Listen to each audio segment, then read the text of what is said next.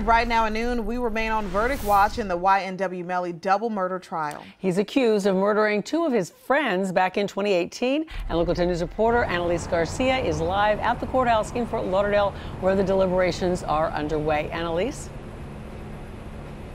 Christy, Alexis, this trial has been going on for weeks, and now the jury has been given the case. Now, no verdict just yet, but today deliberations are underway. What has happened so far from what we've seen is that the jury has asked to hear a call log. The clerk read them back some testimony, but again, no verdict just yet.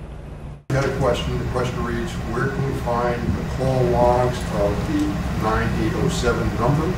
Deliberations are underway in the double murder trial for rapper YNW Melly. Melly, whose real name is Jamel Demons, is accused of murdering two of his friends, Christopher Thomas Jr. and Anthony Williams, back in October of 2018.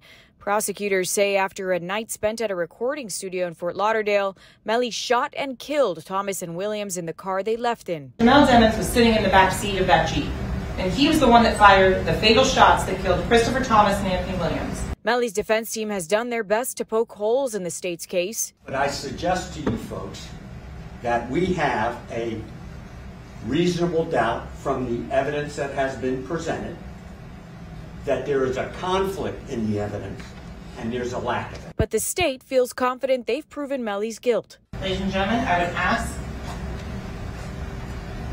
that you serve justice, that you deliberate, and that you return a verdict of guilty as charged as to murder in the first degree.